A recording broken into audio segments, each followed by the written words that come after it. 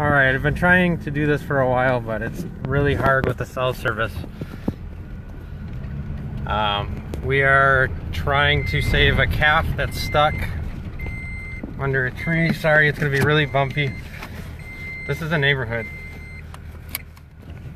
I don't know if you could see this or not, but literally they just cleared the road. There are power lines that are down.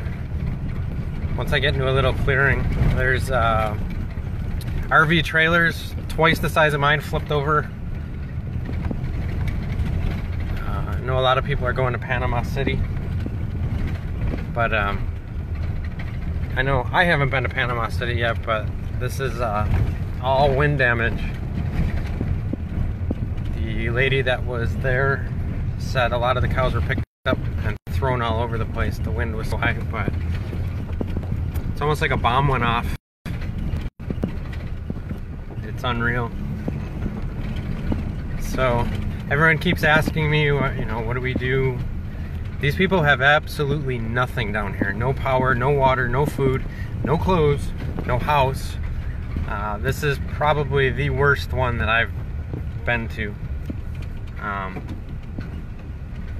They're projecting they're not going to have power out here for months. So these are some of the smaller homes, but there's no roof on that anymore.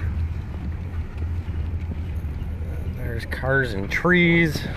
This isn't the worst of it. I can't put a video up until it's on the way back because we're working on this calf. I had to go down the road and hopefully get a guy with an excavator to come and lift this tree off this cow. It is alive. We're hopeful that it's gonna make it. It's drinking water, eating food. Everything's been out in the elements with a tree pinned on it for 3 days now. So we need a lot of stuff down here. I think chainsaws are like gold. We've already gone through 2 of them, but you can't buy gas, you can't buy chainsaws, you can't buy chains, you can't buy oil for the chains. Oh, there's part of somebody's roof. Like I said, it's like this all over.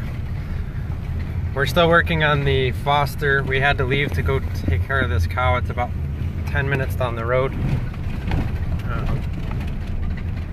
And there's some more. I'm gonna try to get a video of where the cow is, but we're working on it. Here's where the cow is, behind that tree. There's people from Missouri helping us. I'm gonna drive through this field, but it's a mess. So I can't stress enough how much is needed down here. I mean, just sheer volume. I don't know if you could see way over here, this building.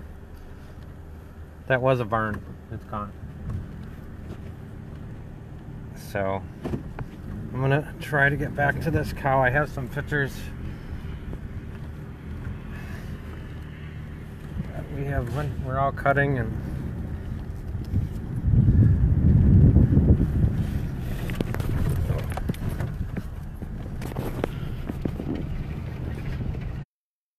see, there's a whole neighborhood behind here.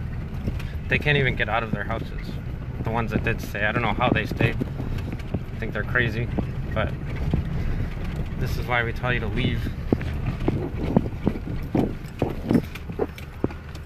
These are all volunteers.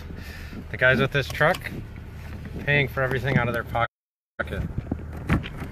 They've had no assistance whatsoever. They're doing it out of the kindness of their heart. And these are the only people we've seen. 0 police, 0 firefighters. They're just way, way, way overworked. So I'm gonna try to get this cow out and I'll be back.